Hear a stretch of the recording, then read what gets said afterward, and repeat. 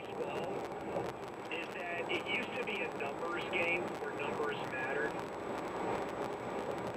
500 home runs, 3,000 hits, 300 wins. It's gone from a numbers game to a spreadsheet game, an algorithm game. So it's always been about numbers, but it's gone from algebra to calculus. And I think we see that in the way teams look at no-hit bids. So we saw a no-hitter last night, the first no-hitter in Padres history, Joe Musgrove. And a no-hitter for the San Diego Padres clearly means more than it does for any other franchise because, you know, they've gone more than 50 years without one. And I think because of that, the Padres elected to leave Joe Musgrove in the game last night. If he were pitching for the Tampa Bay Rays, they never give him a chance. They don't let him go up to 114 pitches. Because they talk about, well, it's about the long term. It's not about one little small slice of history. And I think baseball fans are conditioned to think that way. I think baseball fans nowadays, people that have come up with the game in the last 20 years or so, those are the people who think batting average doesn't matter.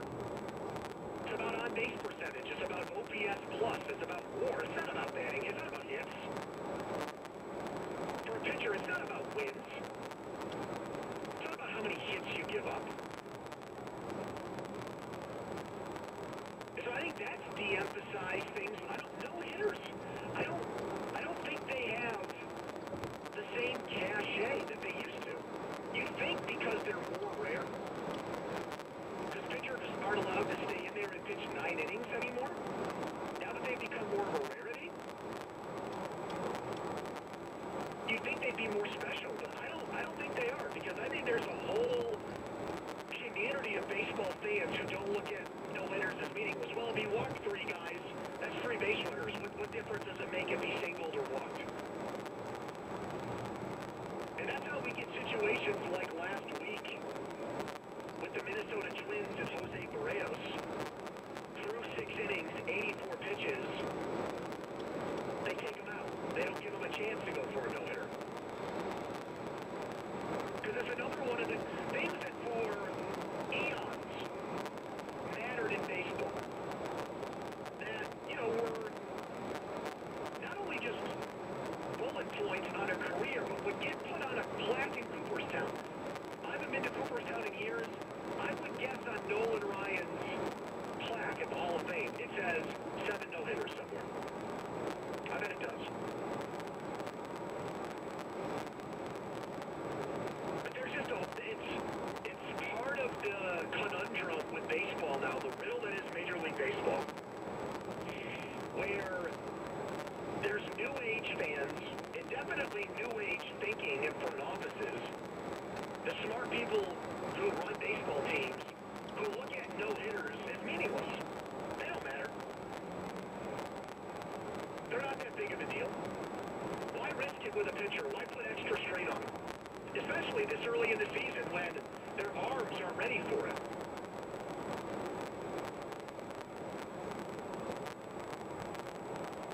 You know, nothing in baseball is really sacred anymore after the steroid era. But I think it's especially hard for fans who grew up with certain aspects of the game really being meaningful. Things that, you know, a strikeout was a bad thing. You strike out in a game, it's embarrassing. Now hitters don't care. They strike out 4 times, whatever. I swung for the fences every time. Tomorrow I'll come and I'll do the same thing and I'll hit 2 home runs and make up for it.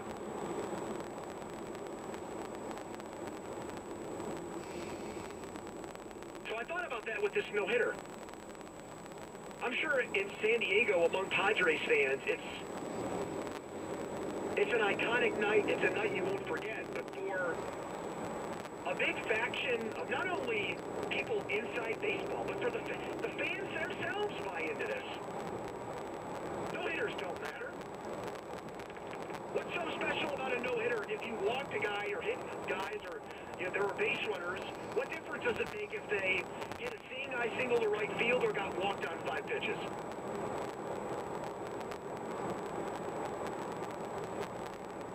I think it's just another example of how baseball is changing, and not necessarily for the better, that there are seriously fans. Don't call me at 855-212-4227. No-hitters don't matter anymore. We've gotten smart. We figured out that, things like that, stressing a pitcher and making him, throw 115 pitches and 120 pitches is actually long-term bad for him. And what difference does it make if a guy is a no-hitter or not? It's not going to help him get his next contract. It's not going to immortalize him. We don't value things like that anymore. You win 15 games, 20 games, that doesn't matter. It's not a stats game anymore. It's a spreadsheet game. It's an algorithm game. What was his FIP? What was Joe Musgrove's FIP last night? What was his fielding independent pitching? What was his ERA plus? I'm sure there's data out there that'll show this is actually detrimental for him. That the Padres should have pulled him after 7, and someone will come up with stats that back up. Watch him now struggle in his next 3 or 4 starts because of this. Because he taxed himself too much.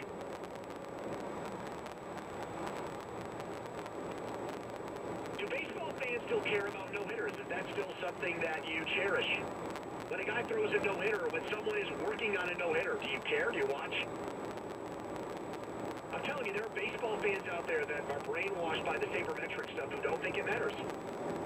Now, I want to hear from them at 855-212-4227. That's 855-212-4227. You can follow me on Twitter at the Pony Express, Pony spelled P-O-N-I. You can follow us at CBS Sports Radio. Weather delay at Augusta. For more, here's the latest sports update with Erica Herskowitz.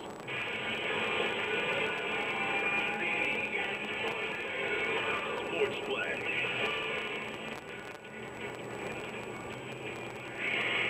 That's right, Andrew. There is a weather delay at Augusta right now. Moving day in full progress at the Masters. First and second round leaders Justin Rose still atop the leaderboard at 7 under par. Currently even through 5, 1 shot ahead of Mark Leishman and Will Zalatoris, who are tied at 6 under. Corey Connors, Hideki Matsuyama, and Justin Thomas are in a 3-way tie at 5 under, all 2 shots off the pace. Over to baseball. Quick check of the afternoon scoreboard. Top of the 8th, Mariners and Twins are tied at 2. Top 7, the Brewers lead the Cardinals 3-2. Bottom 1, the Rockies and Giants are scoreless, and no score between the Astros and A's in the second. Earlier today, the Marlins shut down the Mets 3-0. Jazz Chisholm Jr. had a solo shot in the second off Jacob deGrom, who takes the loss despite striking out 14 over 8 strong. Trevor Rogers fired 6 scoreless innings for the win. And the Rays blanked the Yankees 4-0. Francisco Mejia and Randy Arozarena both homered off Domingo Armand, who allowed 4 runs on 8 hits over 4. Chris Archer started for the Rays, but left the game after 2 1/3 with tightness in his forearm. The Royals and White Sox are rained out in Chicago. They'll make it up with a 7-inning doubleheader on May 14th. Over to the hockey scoreboard. 1 game in the books. The Stars skated past the Panthers 4-1, and 1 game in progress. Late third period, the Flyers lead the Bruins 3-2. There are 7 games in the NBA tonight.